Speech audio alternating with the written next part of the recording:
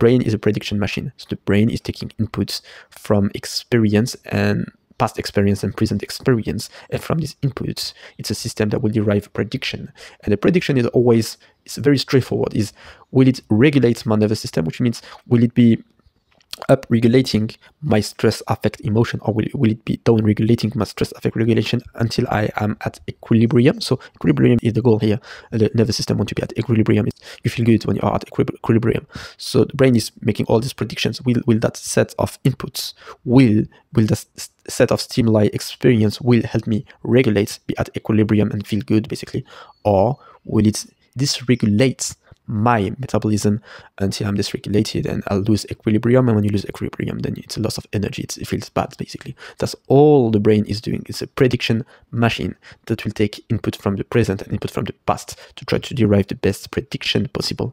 And mistrust, it's just this. It's when the brain is predicting that this set of stimuli that is your love partner will produce dysregulation. It will produce negative effect, negative experience. So you can't help it because the brain is doing it automatically. So you can't help it if you are in this situation. You can't help it.